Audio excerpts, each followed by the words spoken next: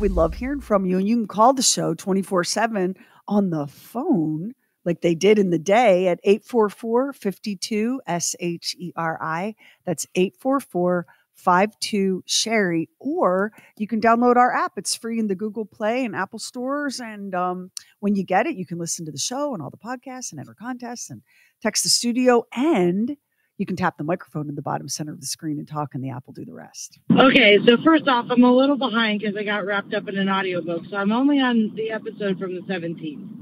Just listen to the Ken song. As I'm currently driving from work on a Monday to the movie theater to watch the Barbie movie, which never in my life did I ever expect. I have a 6-year-old daughter, 14-year-old son, and 16-year-old son, and I'm not going with the 6-year-old daughter.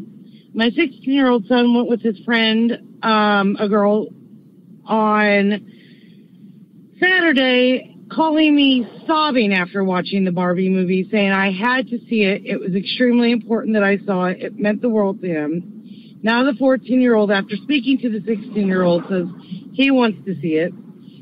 So I don't know what is in this Barbie movie, but never in my life did I think on a Monday night, after working all day as a nurse, that I would be driving to the Barbie movie with my 2 teenage boys. But here I go. Wish me luck. For the record, I hated Barbies growing up.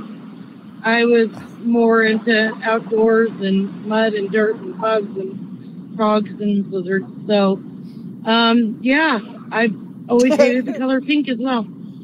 So, wow, life takes some big turns. Hopefully I'll give you an update in a few hours. Wish me luck. Hi, Bob Sheri. So this is the girl that called earlier about the Barbie movie. And the answer is I am emotionally just wrecked. Just absolutely emotionally wrecked. And I can't believe I'm saying this because I've hated Barbies my whole life. But hands down, that is probably one of my favorite movies I've ever seen. And I sobbed like a baby, like death gripping both of my teenagers' hands as my oldest teenager bawled like a baby next to me. So, yeah, the Barbie movie's fantastic. Again, can't believe those words are coming out of my mouth. And my world's changed. So I hope you guys all have a good day, and I hope you guys watch it. Just, be prepared. Lots of tissues.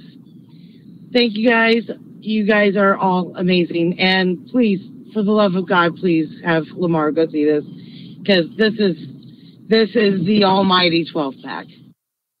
If we had a vacation to give away, if all of a sudden we had a vacation to give away, I would have to give it to her. That woman needs to have 7 days alone and being left the hell alone. Yeah. And soft foods that she doesn't have to worry about chewing. Yeah. No, I feel you, sis. Lamar will review Barbie. So here's the deal with the People's Movie Critic. If you missed us, we mentioned it a couple of days ago.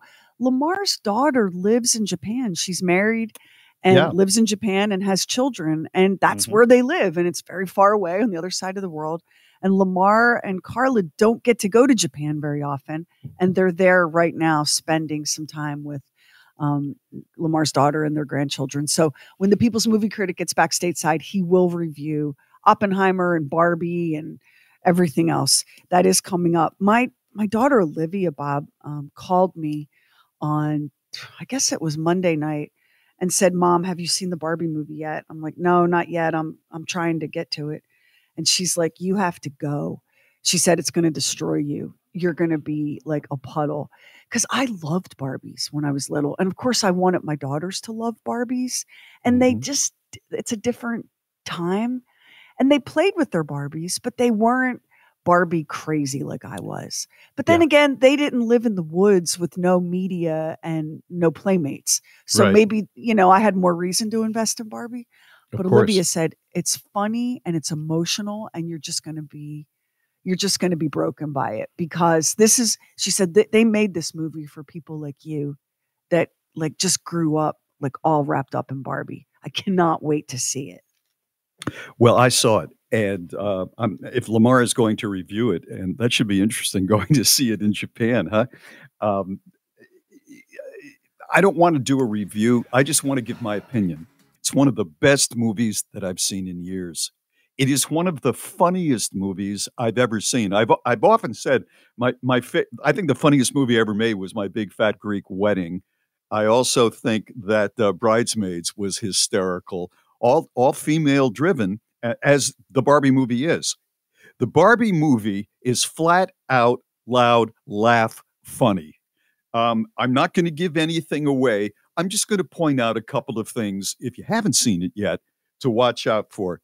Number one, the last few words of the movie are the most surprising words that came out of the blue that I've ever heard in any movie. The idea that she's driving a pink Corvette, and I guess you had those little pink Corvettes you could buy, as you know, where you could put 1.5 kids in it and they had a little battery. So I'd seen the preview, and Barbie is in the pink Corvette and her head is above the steering wheel. That's because it kind of looks like one of those kid cars that goes 2 miles an hour, which is hysterical. When she goes through the town, she's going 2 miles an hour. It's hysterical. That's funny. It is so funny. Margot Robbie, I mean, I'm in awe. I have kind of a little crush on her.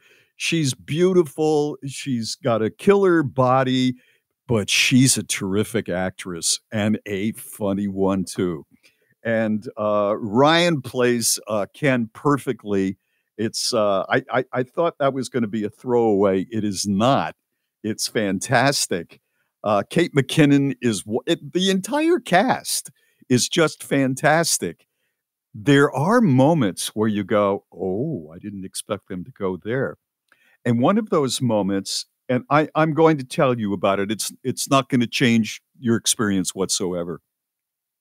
She goes back and forth between reality and Barbie Land. And in first time she experiences reality, she and Ken all of a sudden are on the beach in California, in Venice Beach. And she's walking along with a really hot looking pink outfit on. I mean, it's very tight, very Barbie. And construction guys are going, hey, baby, how's it? Come on, give us a look over here. Well, in Barbie Land, you never experienced anything like that. And Ken, of course, is not just Ken, he's and Ken. He's always and Ken. And now he's in a place where guys dominate, called the real world. And they're walking by the guys that are going, come here, baby, give me a kiss. And he says, you know, I'm starting to feel more comfortable. And there's a beat. And she's saying, I'm starting to feel a lot less comfortable. And I thought that was such an interesting little social comment to make in the movie. Now, there are some people that see things like that in the Barbie movie, and they're going, oh, look at this. Feminism is going too far and all. Forget that. Forget that. I think anybody can laugh at this movie. And I wasn't the only guy in there. Mary had to work. I was not the only guy in the theater. The theater was packed. It was packed with all ages. It was packed with a bunch of guys. And some of them were wearing pink shirts. So it's a terrific experience. I obviously had nothing to do with the Barbie world. My kids were not into Barbies for whatever reason.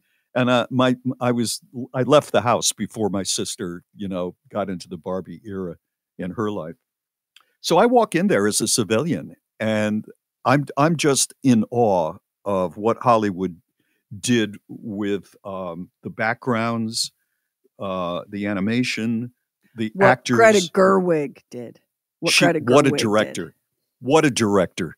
Unbelievable.